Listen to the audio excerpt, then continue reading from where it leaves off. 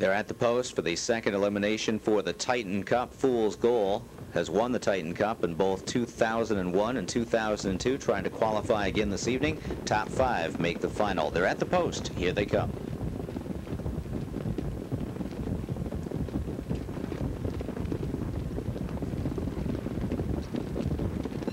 And they're off, and Fool's Goal splashes out of there from the outside. Mr. Muscleman from the inside has come away well. Warpaint on the outside is racing third. Dream Levac drops over against the pylons. Then St. John's Boy has come out racing in fifth. And Danish Delight is unhurried early at the back of the pack, trailing the field. Fool's Goal and Jack Moiseyev comfortably in front here by 2 lengths from Mr. Muscleman, who's in the pocket. And Warpaint is about 2.5 lengths further back. He settles in third. Dream Levac on the inside fourth. They're straight alignment. Opening quarter in 28 and 3.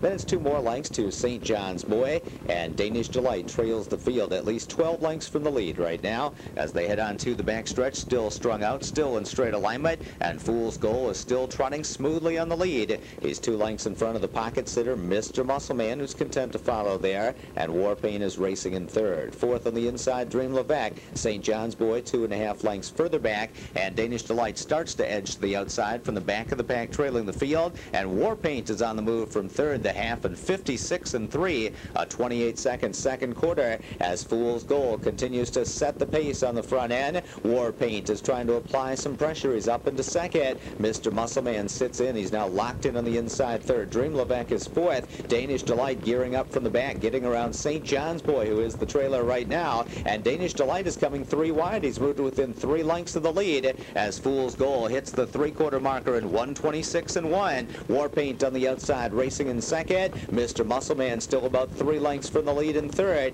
Danish Delight trying to sustain his rally. Dream Levac is still fourth in front of him, but Fool's Goal has gotten every call so far, and he's edging away. It's Fool's Goal who leads it by 2. Mr. Muscleman there. Warpaint off stride. Warpaint jumped it off there. Fool's Goal. Mr. Muscleman trying to get him, but it is Fool's Goal, and he does it. Fool's Goal from Mr. Muscleman. St. John's Boy third, and Dream Levac appeared to get fourth. Warpaint was back on stride fifth and 155 flat. Closing in on Magician's all-time earnings record at the Big M as he takes this Titan Cup elimination.